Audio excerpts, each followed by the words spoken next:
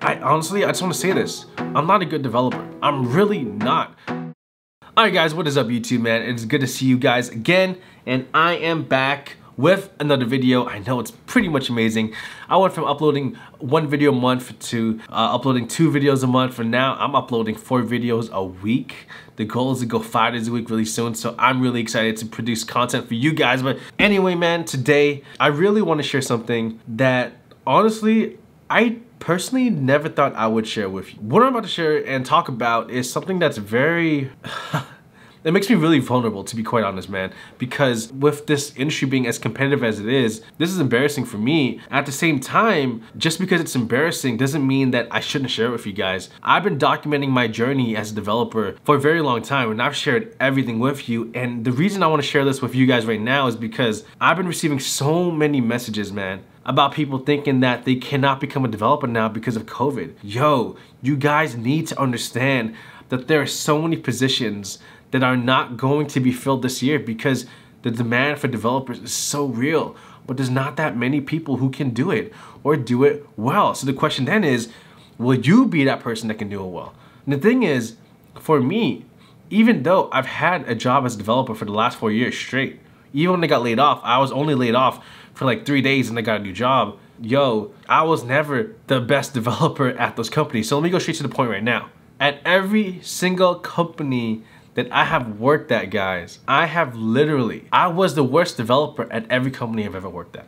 Like, if you were to list out the names of developers, what they did, from the most important developer to the least important. At my first developer job, I was literally at the bottom of the list. I mean, it is because I was hired as a junior developer. So as a junior developer, you obviously don't know much, and I knew almost nothing, right? So that made sense. I was learning from everyone. But even when I joined my second developer job as a mid-level developer, moving on up, of course, because the things that I'm doing at my second job as a mid-level, going from junior to mid-level developer, man, I'm doing things I never did before. There's a lot of things with the terminal I didn't know I can do. Working with Gulp, working with all these different databases, working in PHP, working in Laravel, working in just Twig, front-end PHP templating engine, right? That I worked with all the time. Working in the CMS, all these different things that I've never worked at. Things that I never personally learned, but I had to learn on the job. But of course, because I was so new to that, I was at the bottom of that company in regards to developer. Even like, there's this other person who joined the company after me, but she's been coding for like 8 to 10 years. So even though I was at the company longer than her, even though she didn't know as much front-end development as I did, but because she's been coding for so much longer,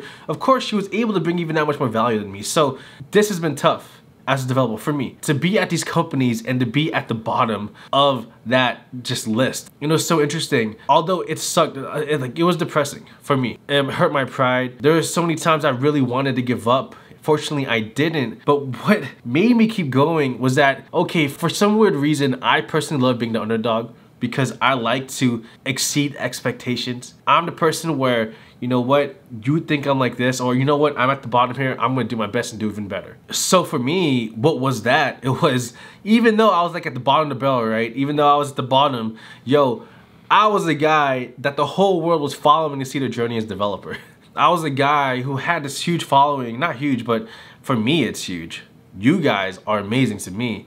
To have this amount of subscribers, just watch me. Even though I probably wasn't the best paid developer at that company, YouTube adding on top of my salary, yo, I was able to live very comfortably. It was kind of cool for me because even though I was an underdog, my channel helped me feel like, you know what, even though I may not be as valuable as I want to be at that company, yo, I'm bringing value to you guys on YouTube. And I know why this happened, by the way, because if I didn't have this YouTube channel, yo, I would have studied so much more code. I would have been a much better developer for a fact. I know that for a fact. But I willingly sacrificed that and those opportunities because I really love being able to share my journey with you guys, man. And so the reason I'm sharing this is, yo, like, I just want to say this.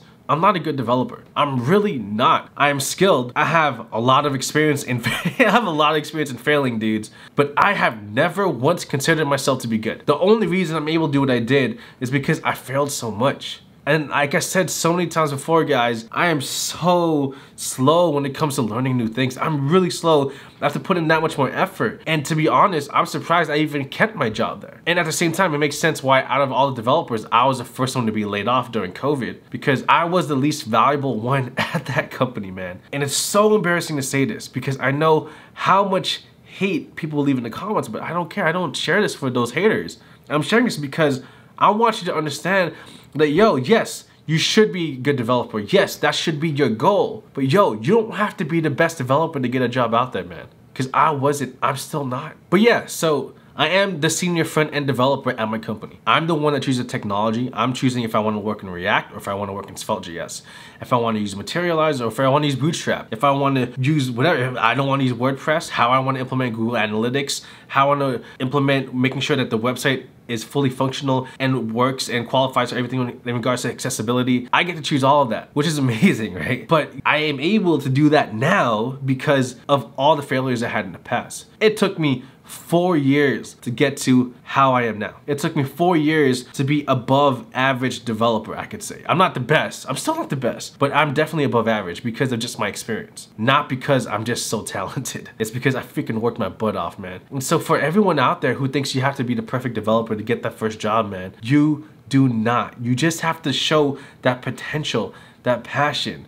I did not get hired at my jobs because I had the skill. I knew nothing at my first job. When I got hired as an entrepreneur, I still, I wasn't that good at JavaScript, man. I really wasn't. Now JavaScript's easy. I can learn any language in, give me a month. I can learn any language in a month. But it's because of my experience, man. And so I just really want to share, man, yo, I'm not that good. And so it blows my mind away that so many of you guys actually follow me here on YouTube. It makes no sense. And again, the only reason I got to where I am now is because I got laid off. The only reason that I'm at this company now, leading my own team and choosing what technology to use, is because that company didn't see me as valuable. So when they had to lay off the first developer, who did they lay off first? It's me. But I'm so thankful that happened, dudes, because, yo, I'm not gonna lie, I was getting bored at that company. That's why I'm going into even cybersecurity now. But anyway, man, I just want to let you guys know, yo, you do not have to be the best person out there. As long as you're really determined, as long as you're really trying your best, that's what matters. And number one, when it comes to a company, yo, as long as you fit the culture, that's what's important. Willing to learn, willing to fail, and being humble. Anyway, I don't expect this video to get a lot of views, but I just really want to share this video for the few out there who need to hear this. Thank you guys for watching. I love you all, man. And if you guys haven't checked, man, if you guys like to check out this hoodie, dudes, check this out. This is a developer branded hoodie. It's on developerbrand.com. If you guys want to give me support, that'd be awesome. If not, don't worry about it. You can check it out in the link description below. And if not, just if you can, leave a like, give me a comment, encourage me, please, because I am a sucky developer. Anyway, love you all. This is Krishan. This is the Lifeboat Developer, and I'm out. Peace.